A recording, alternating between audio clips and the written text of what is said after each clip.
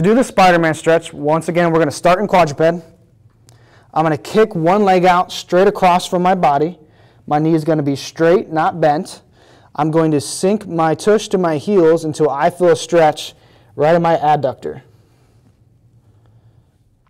If you continue to experience pain after consistently self-massaging and stretching, chances are you need a soft tissue specialist to get in there in a way that you just can't do on your own.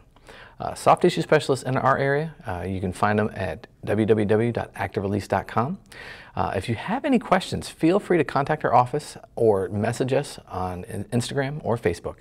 If you like these videos, please continue to watch on Instagram and Facebook at McBrearty Soft Tissue and Sport Chiropractic.